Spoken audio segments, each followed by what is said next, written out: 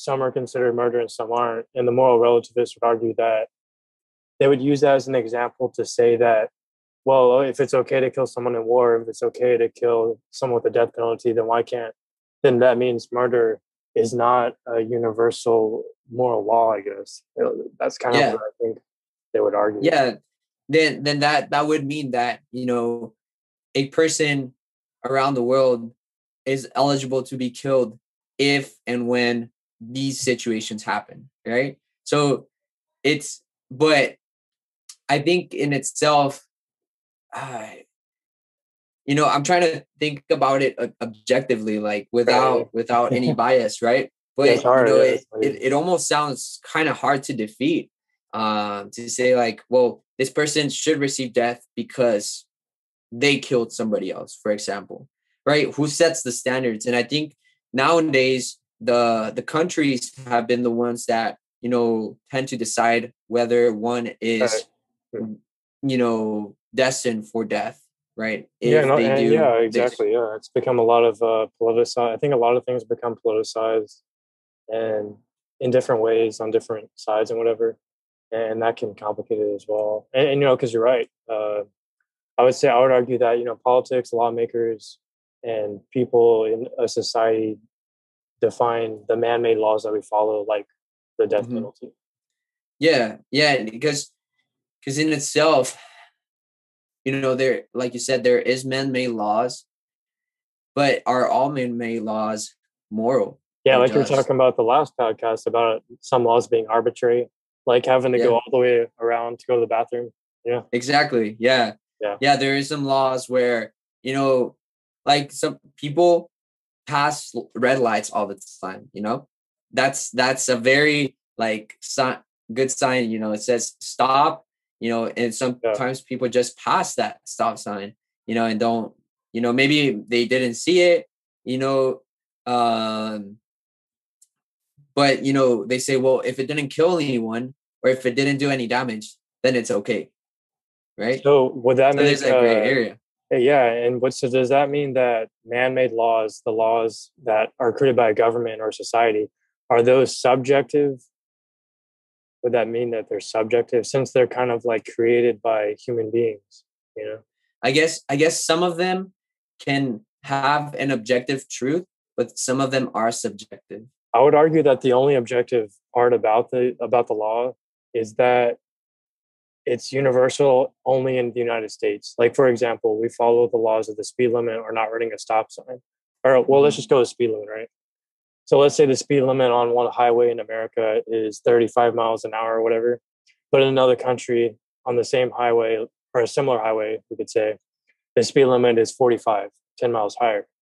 And so it's not, I would argue that in that sense, it's not objective, because if it were objective, then the speed limit would be the same in both countries on the similar highway. And so you can apply that to different metaphors and stuff, but I think it's an interesting idea. I guess you could turn it objective if you say, well, the highway, if there's a way to test it, like let's say, well, this highway was built with a certain angle, and if people go past this speed limit, then that could cause, death to that person, or they could, if they go too fast on this curb, they could, end up going out of the curb if they're going too fast. But the other highway, maybe it's just like a straight line. So, okay, yeah, you can go 10 miles faster. Right. And so I guess like, people change the speed limits depending on, the curves and stuff like that. Maybe engineers and professionals have figured out a formula to understand like, oh, well, at this speed limit, people are going to be able to make that curve. And in the laws of physics, it says that, that'll be enough speed to not fly off the curb or hit somebody trying to do a turn. Yeah, and I know that could turn into an objective truth. That probably plays a role likely. And I know also that they lower speed limits in areas where there's like a lot of car accidents, so they can go based off statistics.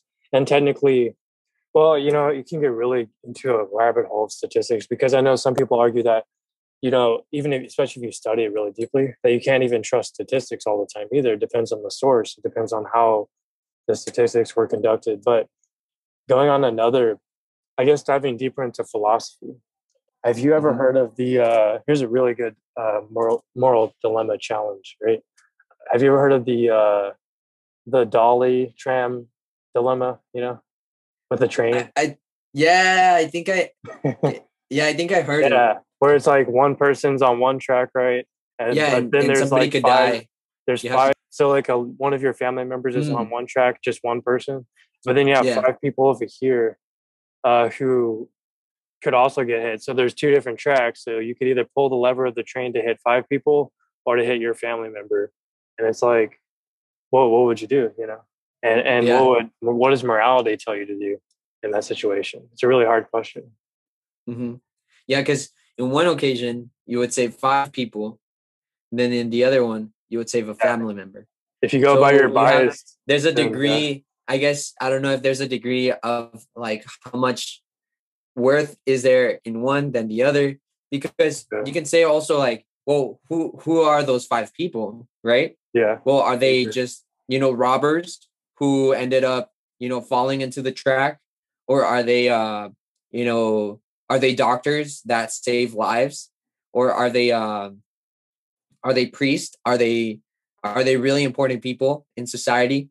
Like, and then you can scale, I guess, the value of like, okay, how much worth, but in a split second, if it's like, okay, they tell you in 2 seconds, it's going to hit your mom or it's going to hit five other people. Well, then you're like, oh shoot, like five other people.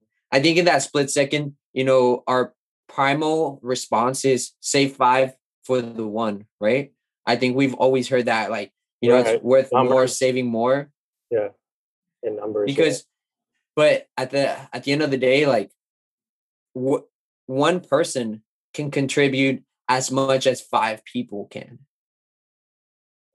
Yeah, so really like hard. Let's say that one person is, I don't know, a leader in a really big company or something like that. Let's say a doctor, right? A doctor can save five other people, right?